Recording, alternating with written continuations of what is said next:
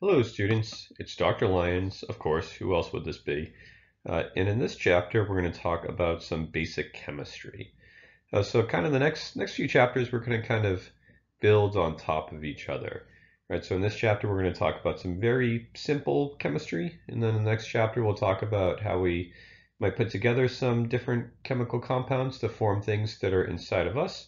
And then we'll talk about how we put some of those things together to make the inner workings of our cells. So we're kind of building here from like one level to another to another. But first we'll start with some basic chemistry. And I don't have any pictures of chemical compounds because of course those are very hard to take on account of them being so small, but here's a picture of a clownfish that I took. So we're going to start really simple. So we'll talk really quickly about maybe some things you learned about in high school. For instance, what is matter? Right? Matter is, of course, just anything that has mass. It's basically any physical thing in the universe. So air is matter, water is matter, you are matter, I'm matter, your computer's matter. All those things that take up physical space in the universe are matter. The three states of matter, you probably know these. So water, liquids, and gases. In your room right now, there's probably water in two different states, right? So there's water vapor in the air around you, and there's liquid water inside of you. And if you have a glass of ice water, then you have some solid water in there as well. What is mass? So mass is essentially it is the property of all matter that makes matter attracted to other matter, right? So all physical things in the universe are attracted to each other. And this is related to, the gravitational field that exists around all objects. And so mass is basically that. It's the physical pulling of two objects towards each other because of the matter that is in them. So essentially, the more matter that is in something, the more mass it would have, and the more it would pull it, on other objects. So the Earth, of course, has a huge amount of mass, which is why we are all stuck to it. But your computer, doesn't have a huge amount of mass, so you're not really stuck to your computer. Okay, and do living organisms contain matter? The answer is definitely yes, which is why we're talking about it here. Okay, now let's talk a little bit about the things that make up matter. So first we'll talk about elements, right? So these are things that can't be broken down into other substances, right? So for instance, something like oxygen, right? That is an element, right? So if you have one oxygen, you cannot break it down into other things. You can't break oxygen down into something like helium or hydrogen, right? So an element is something that you can't break it down into other things. And elements make up the base of all matter, right? So all matter is made up by individual elements or different types of elements that are all combined to each other. So of course there is this table that you've probably heard of the periodic table of elements. There are 92 elements that occur naturally and then some others that have been synthesized in labs. This picture is one of my favorite periodic tables of elements. This is the one that is at the Griffith Observatory, and inside each of these boxes, they actually have one of that element there for you to look at. Well, in the case of something like hydrogen, which is a gas at room temperature, it's just an empty box. But either way, things that are solid, like gold, it has a little piece of gold in there, so you can see what the different elements look like. Right, so the elements that you probably know of are things like helium, things like gold, like hydrogen, like oxygen, carbon, right? All of those things are different types of elements. And there's a close-up picture of kind of what I was telling you about. So for instance, if you ever want to know what scandium looks like, that's what it looks like. And if you want to see it in person, you'll just have to go to the Griffith Observatory. So here's another look at a periodic table of elements, but with a little bit more information, right? So all the letters refer to all the abbreviations of the different elements, right? So like here we're looking at C, for instance, that is carbon, right? That is a crucially important element to all of us living things. The atomic number, that tells us the number of protons, which we'll get to in a minute. And the atomic mass, that is the average weight that particular element would have. It's an average because not all carbons are the same. Sometimes they have slightly different numbers of things inside of them, which is why this is an average and not a standard mass that one carbon weighs. But for the most part, most carbons weigh somewhere around 12.01 of that atomic mass unit. So there are just 4 elements that make up a huge fraction of our weight, that make up 96% of them. So think about that for a minute. Which elements do you think might make up the biggest amount of us? So a minute ago I talked about how carbon is really important, so that in fact is one of the 4. Uh, at another point, I think in the last chapter, I talked really briefly about how we are very watery inside, right? And so think about what elements go into water. So the 2 elements that do that are oxygen and are hydrogen. So those both make up a huge amount of our weight. And then finally, we have a large amount of nitrogen that is inside of us. So oxygen, carbon, hydrogen, and nitrogen make up a huge amount of our weight. And then the roughly other 4% are more kind of what are known as trace elements inside of us. If you were to make a pie chart out of a human based on the elements, this is what it would look like, right? So most of us is oxygen, followed by carbon, hydrogen, and nitrogen. And then there's these lesser elements, including things like calcium.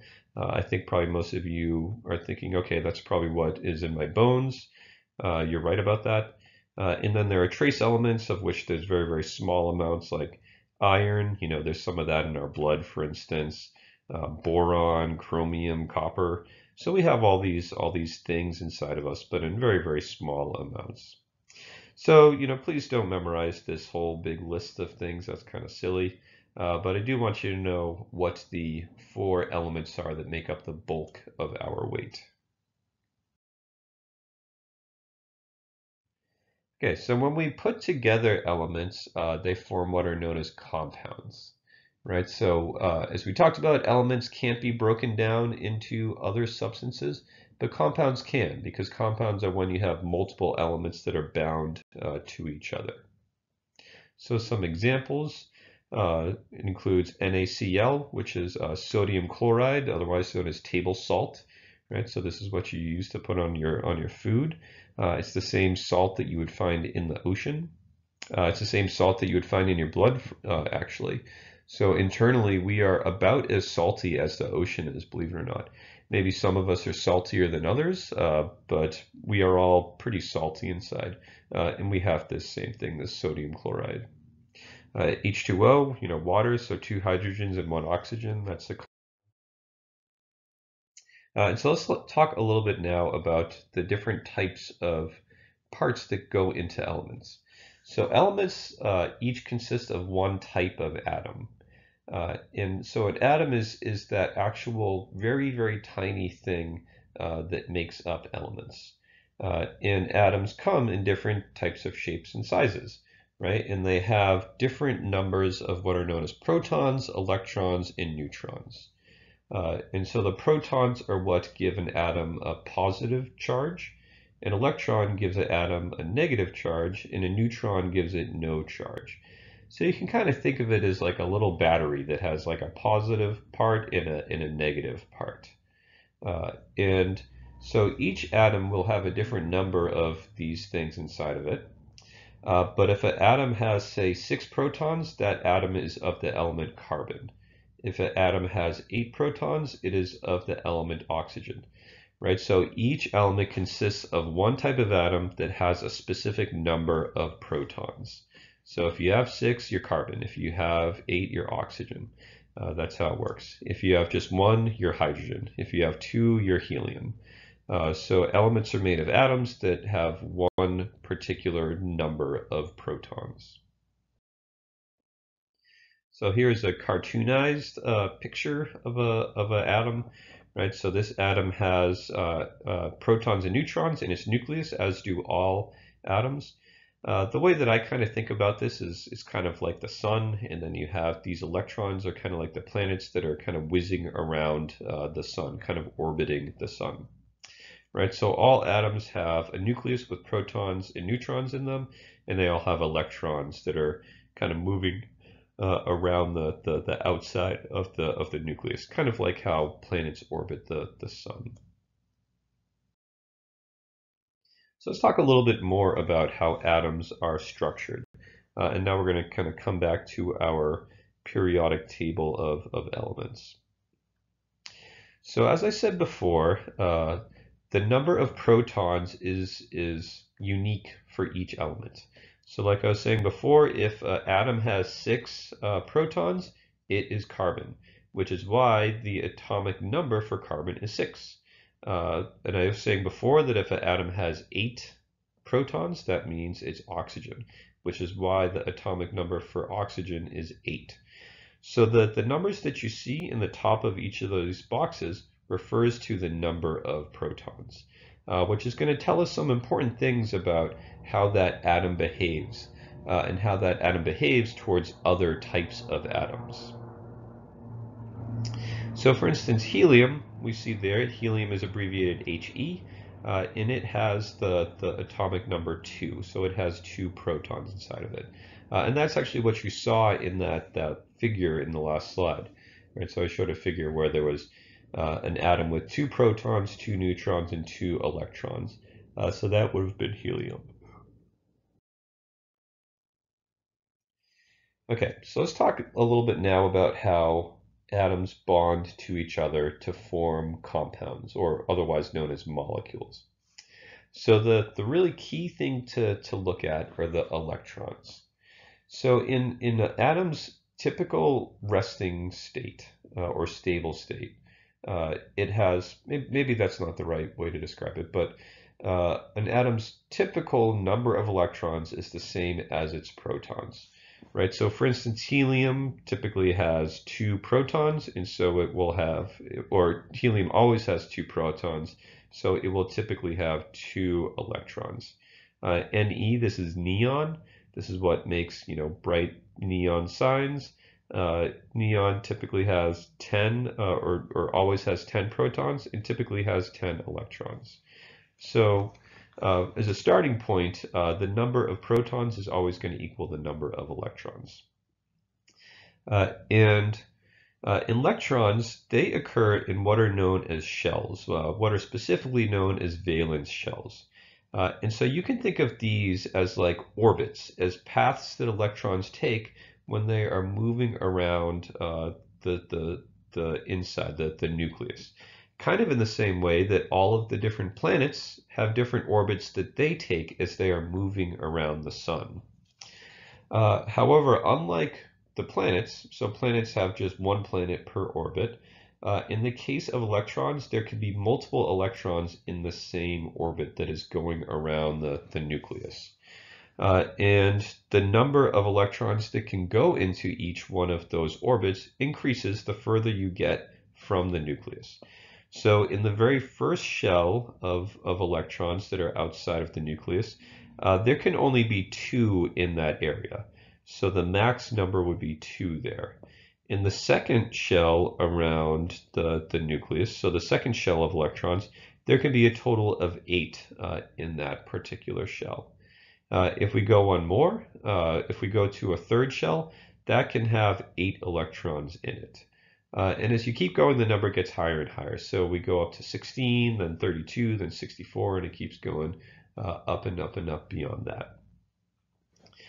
And so the number of electrons in these shells is really what's key in terms of figuring out how they will bond to other electrons. Because atoms want to have, well, it's not that they want anything because they're not, they're not thinking cognitive things. But what is stable for them is to have all of the electron shells completely filled. So if an atom has just has one shell, it wants to have 2 electrons in the shell. That's what makes it stable. So helium naturally has 2 electrons in that shell, which is why helium is a very, very stable gas. which is why we will fill, balloons with helium and take them to parties. You wouldn't take a flammable gas and put that in a balloon and take it to a party. At least I hope you wouldn't. That wouldn't be a very, very good idea.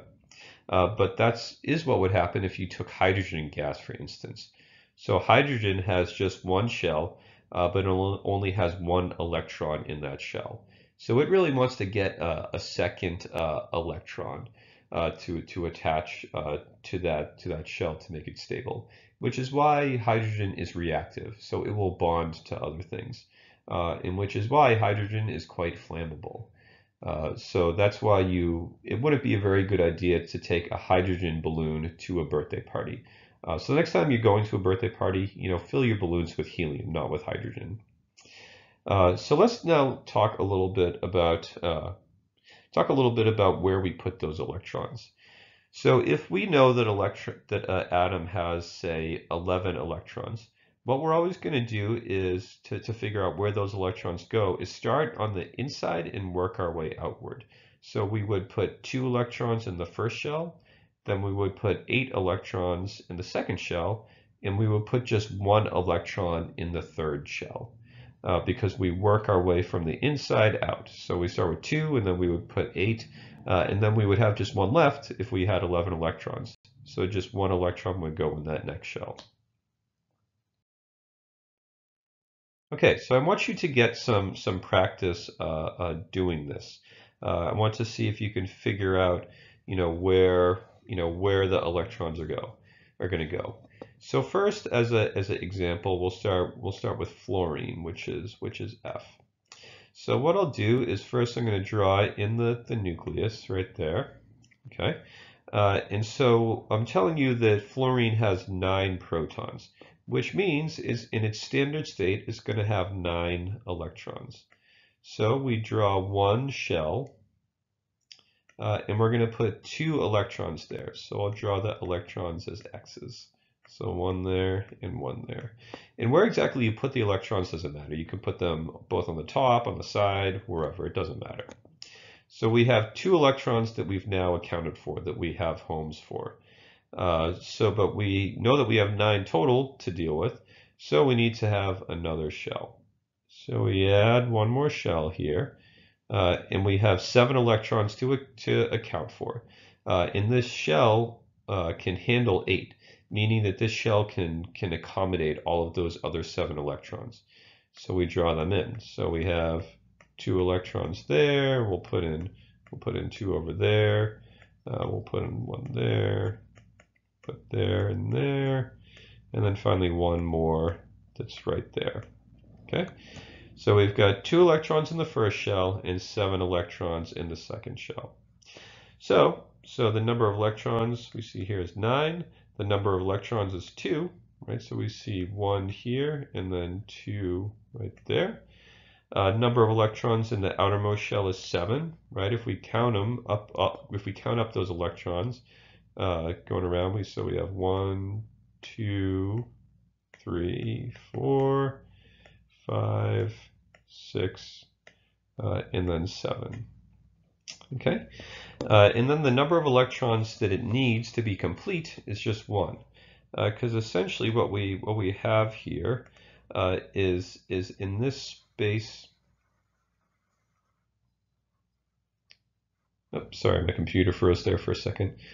In this space right here, we have a vacancy. Right, there could be 1 electron there, but there isn't one right there. So essentially we could accommodate 1 more. So this atom wants 1 more electron in that particular place. Okay. So what I want you to do now is I want you to, in your notes, see if you can work through sulfur and see if you can work through boron. See if you can figure out how many electron shells they're going to have, how many electrons are going to be in their outermost shell, and then how many more electrons they need in order to fill up their outermost shell. So I want you to go ahead and pause the video, work through those, and then unpause it, and we'll work through these 2 other atoms.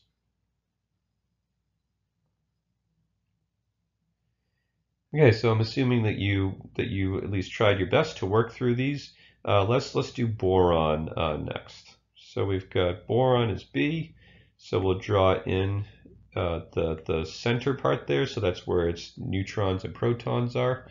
And then we'll start with that first shell. And by now I think you all know that there would be 2 electrons in that first shell, because we can put 2 in the first, 8 in the second, 8 in the third. So we got 2 electrons there, but we know that boron will have 5 electrons total, meaning that we have 3 more electrons to account for. So we go to a second shell, like that, and we added 1, 2, and then finally 3. So we have, let's see where are we going?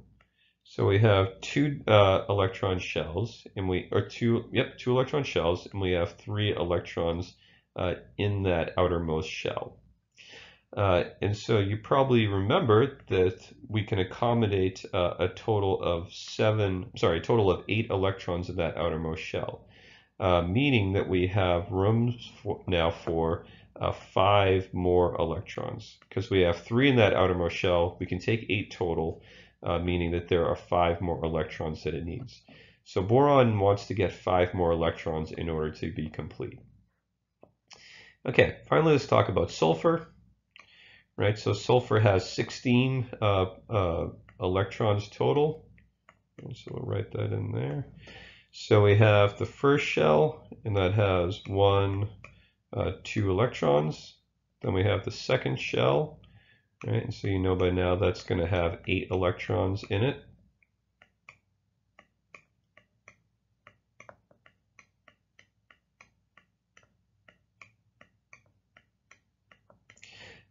But we still have 6 more electrons to deal with, because we have 2 in the first shell and 8 in the second.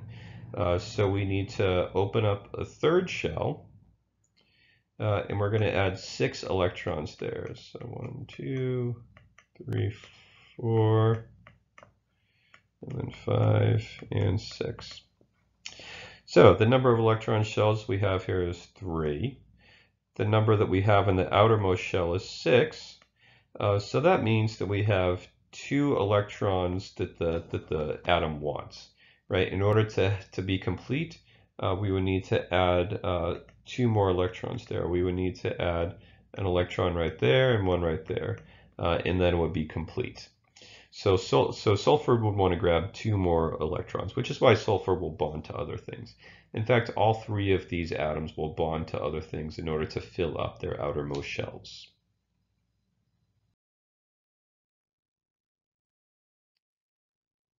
Okay, so let's talk a little bit about a little more about chemical bonding.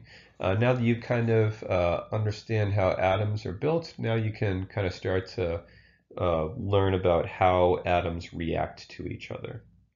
So there are 3 different types of chemical bonds that we're going to talk about here. In the first type of chemical bond we'll talk about are ionic bonds. So these are when atoms gain or lose electrons. They essentially transfer electrons to each other. So when an atom loses an electron, it becomes what's known as an ion. If an atom gains an electron, it also becomes an ion. So ions are electrically charged. And so let's talk about why it is that they become electrically charged. So if an atom starts out having 6 protons and 6 electrons, then its charge is equal, because we have 6 positive charges and 6 negative charges. If you remove one of those negative charges, now it's going to have 1 more positive charge than it does negative charges, and now that atom is going to have a charge to it. The same thing would happen if you were to add an electron to that atom. Now it will have more electrons than protons, so it would have a slightly negative charge. So if we add or subtract electrons from an atom, it's going to become an ion. It's going to have a charge. And so that's what happens with ionic bonds. One atom gives an electron to the other, and so those 2 atoms, because one has lost an electron and one has gained an electron, they now both have charges. So ionic bonds occur between those oppositely charged ions because opposites attract. right? So think about a magnet, for instance. The positive end of one magnet will only stick to the negative end of another magnet. So if two atoms share electrons, or say one atom gives an electron to another atom, now those two atoms have opposite charges and are going to be attracted to each other. And so a good example of this is table salt. So let's talk a little bit about how table salt works. So what you see here is on the left we have a sodium atom, and we have a chlorine atom here on the right. And so sodium is built such that it has just one electron in its outermost shell. So for sodium, it's a lot easier for it to just get rid of that electron. If it gets rid of that electron, then it just has two shells, and both of those shells are complete. Chlorine has the opposite problem. So chlorine is missing one electron from its outermost shell. It just really needs to get one more electron in order for it to be complete. So these two atoms are a match made in heaven, right? One is looking to get rid of an electron, and one needs just one electron. So what they do is the sodium gives its electron to the chlorine. Not necessarily out of the goodness of its heart, but just because it wants to be stable. But so when sodium gives that electron to the chlorine, now that sodium has a slightly positive charge because it's lost one of its negative charges. And chlorine becomes negative because it's now gained a negative charge. And so because we have a positively charged ion and a negatively charged ion right next to each other because they just transferred electrons between them, now we have this compound. Now we have table salt. So every molecule of table salt that you've ever consumed in your life, and all the salt inside of you right now, this is how that forms, is by one atom transferring an electron to another atom. Okay, so covalent bonds are another type that work a little bit differently, right? So with covalent bonds, it's all about sharing. So with those ionic bonds, we talked about one atom giving an electron to another atom. With covalent bonds, it's not necessarily that one atom is giving an electron to another one. It's that they're actually sharing the electrons between them. It's as if you were to take two children, and each of those children brought their toys out to a park, and they shared all of their toys together, right? So with covalent bonds, sharing is caring. So this is when two atoms are sharing pairs of electrons. So a good example of this is hydrogen gas, right? So in the case of hydrogen, hydrogen has just one proton and one electron. So what two hydrogen atoms can do is they can bond with each other. And so then each of those hydrogen atoms have access to two different electrons. Because hydrogen atom 1 will allow hydrogen atom 2 to use its electron. And hydrogen atom 2 will allow hydrogen atom 1 to use its electrons. It's like the example I gave of two kids playing with their toys in a park. Kid number 1 brings a toy and kid number 2 brings a toy. And the two kids together play with both of the toys. That's kind of what goes on with covalent bonds. So hydrogen bonds are when we take a covalent bond, but there's kind of an additional wrinkle going on with them. So hydrogen bonds involve hydrogens, as you can kind of guess. And a really good example of this happening is with water. So water comes from a covalent bond between one oxygen atom and two hydrogen atoms, right? So we have the oxygen here in the middle and the hydrogens on the side. And so oxygen starts with a total of 8 electrons. So 1, 2, 3, 4, 5, 6, 7, and 8. So oxygen will share one of its electrons with a hydrogen and another one of its electrons with a different hydrogen. In the hydrogen, it has one electron. It shares that with oxygen. And this other hydrogen shares its one electron with oxygen. So in total, the hydrogen's complete, right? Because this hydrogen has 2 electrons around its first shell, so it's complete and stable. And this hydrogen over here it is complete because it has 2 electrons around its outermost shell. And the same with the oxygen. The oxygen needs to have 8 electrons around its second shell, and you can count them up. 1, 2, 3, 4, 5, 6, 7, 8. Okay, so that's a typical covalent bond. But where this gets a little more tricky is in that oxygen really holds on to those electrons a little more than do the hydrogen atoms. So let's return again to the example of the 2 kids, sharing with and playing with their toys in the park. If one of those kids is vastly bigger than the other kid, which kid gets to spend more time playing with those 2 toys? Obviously it's the bigger kid. Maybe some of you have experience with this if you have siblings. I personally have 3 younger brothers, so when we were kids, I think I probably was the older, meaner brother that had more time with the toys, until all 3 of my younger brothers got bigger than me, and then the tables were turned. So that's what's going on here. So oxygen is like the older, bigger sibling, and the hydrogens are like the smaller, younger siblings. And so what we have is electrons spending more time around the oxygen and less time around the hydrogens. And so what happens here is this property makes water polar. So there's an uneven distribution of charge going on here.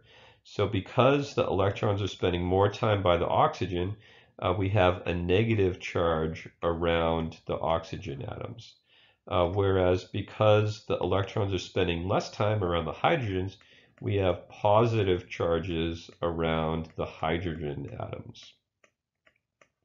So each water molecule is kind of like a little magnet because it has a negative end and a positive end, just like a magnet, which is why water molecules will stick to itself, right? So this is what a hydrogen bond is, right? So the positive end of one water molecule will stick to the negative end of another water molecule, because as we talked about before with ionic bonds, opposites attract.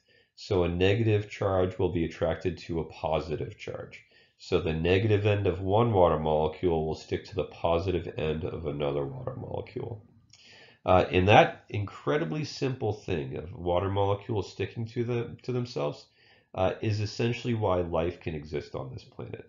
Right? It seems like such a minute detail of life, but it's actually crucially important to life. And so we're going to talk a little bit more about how this very simple property of water makes it so that it can support life on our planet. So as I was saying before, water is crucial to life, right? We are made up of a huge amount of water. There's water inside of our cells, there's water around our cells, right? So water is really key. And polarity of water. So the fact that water molecules are like little magnets is why it is so crucial. So the first property of water I wanted to talk about that is really important is cohesion, right? So water molecules will stick to each other like I was talking about. And this is really important because that's how plants drink water, right? Because plants get their water from the ground, and they essentially drink through these long straws up through their trunks and out through their stems into their leaves. They drink through these long straws. And if water didn't stick to itself, plants wouldn't be able to suck water up through their straws. If water didn't stick to itself, you wouldn't be able to drink water through a straw. It wouldn't actually be possible. So the cohesion of water is really, really important because we are hugely reliant on plants, right? If you just look outside, you're going to see a crap ton of plants, which illustrates just how important they are. So cohesion, like I was saying, is molecules sticking together. And specifically molecules of the same kind sticking to each other. Adhesion is another property of water. That means water sticking to other surfaces, like the water in your glass is sticking to the sides of the glass.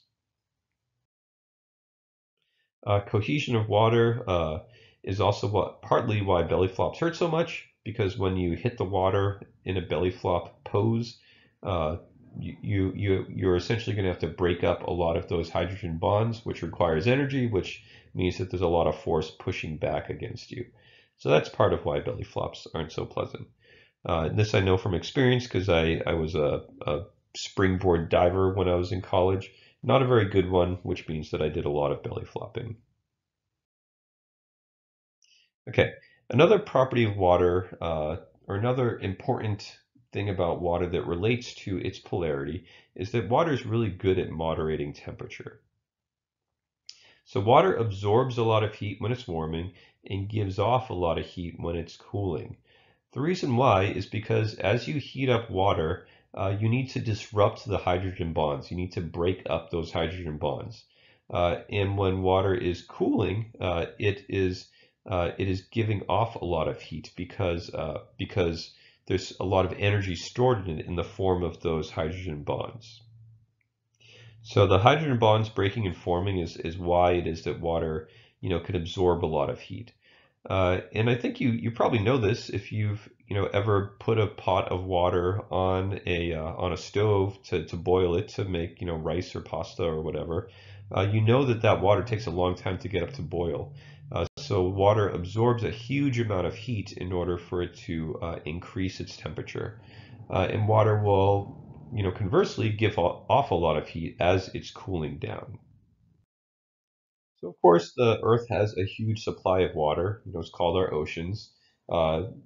This covers roughly 70% of our planet. And so all of those oceans act as a moderator of temperature, right? So if in an area, if it gets too warm, the ocean will absorb a lot of that heat.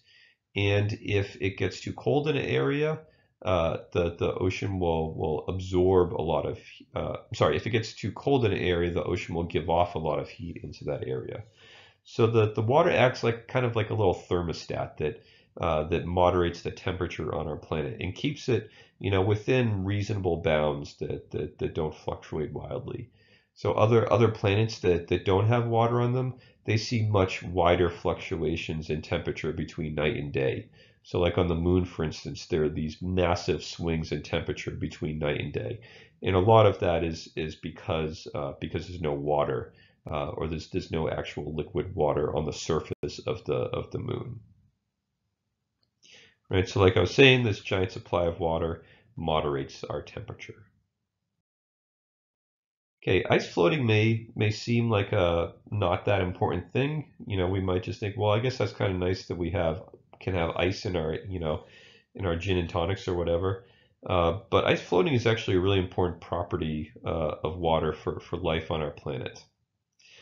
And so the reason why ice floats is kind of interesting. So when you cool down water molecules, what's happening is those water molecules are slowing down more and more and more, right? So with any matter in the universe, when you cool it down, the molecules that make it up are slowing down. Because in anything, the molecules and atoms that make up matter are kind of vibrating around. And so when you cool down water, those water molecules are slowing down. And what eventually happens is that they become stable. They become kind of stopped in place. And when they do, the hydrogen bonds become permanent. When water is in its liquid state, the molecules are constantly forming and unforming bonds, those hydrogen bonds. But when you freeze water, those hydrogen bonds become permanent. And what they do is they hold the water molecules apart in a sort of ice matrix.